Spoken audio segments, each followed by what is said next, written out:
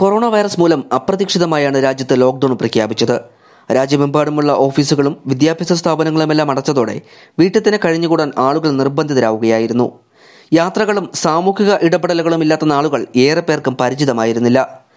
ഇക്കാലത്ത് കൂടുതൽ ആളുകൾ ഏറെ സമയവും ഓൺലൈനിലായിരിക്കും ചെലവഴിച്ചിരിക്കുക. ഇത്തരത്തിൽ ഇന്ത്യക്കാർ ഗൂഗിളിലും യൂട്യൂബിലുമൊക്കെ ഏറ്റവും അധികം തിരഞ്ഞത് എന്താണ് എന്നുള്ളത് കൗതുകകരമാണ്. തിരക്കുകളിൽപ്പെട്ട് അടുത്തുള്ള പലവ്യഞ്ജന കടകളൊന്നും ശ്രദ്ധിക്കാതിരുന്ന പലരും ഏറ്റവും അധികം തിരഞ്ഞത് അവശ്യ സാധനങ്ങൾ കിട്ടുന്ന കടകളായിരുന്നു. സർക്കാർ സബ്സിഡിയിൽ സാധനങ്ങൾ ലഭ്യമാകുന്ന റേഷൻ കടകളും കൂടുതൽ പേർ തിരഞ്ഞിരുന്നു. തൊട്ടടുത്ത മെഡിക്കൽ ഷോപ്പുകൾ തിരഞ്ഞവരും കുറവൊന്നുമല്ല. മറ്റൊരു രസകരമായ വസ്തുത ഓൺലൈൻ പാചക റെസിപ്പികൾ തിരഞ്ഞവർ കൂടി എന്നതാണ്. പാനിപ്പൂരി റെസിപ്പി സെർച്ചുകളിൽ 106% വർധന ഉണ്ടായത്. ജിം അറ്റ് ഹോം, 5 മിനിറ്റ് റെസിപ്പിയൊക്കെയായിരുന്നു മറ്റ് സെർച്ചുകൾ. ഓൺലൈൻ ലേണിംഗ് പ്ലാറ്റ്ഫോമുകൾ ഉപയോഗിച്ച് skill ഡെവലപ്മെന്റിനായി ശ്രമിച്ചവരും കുറവൊന്നുമല്ല. Learn online, teach online, at home learning, immunity എന്ന സെർച്ചുകളും കൂടി.